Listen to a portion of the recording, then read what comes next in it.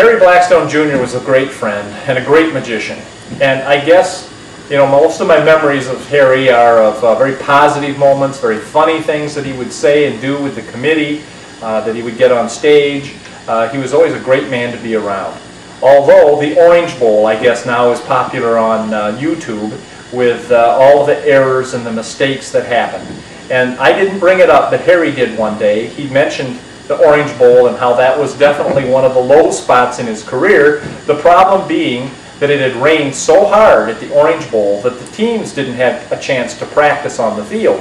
And when they did, it took their practice time to do their illusions and their halftime entertainment, so they never got a chance to even do a dry run or a run-through on their illusions. So here they are doing these tricks for the very first time, live with TV cameras and all the wrong angles and everything going wrong. And Harry was still smiling and posing and did his best to bring it off, but it was like every trick was just awful, and it wasn't his fault. He had no chance to practice.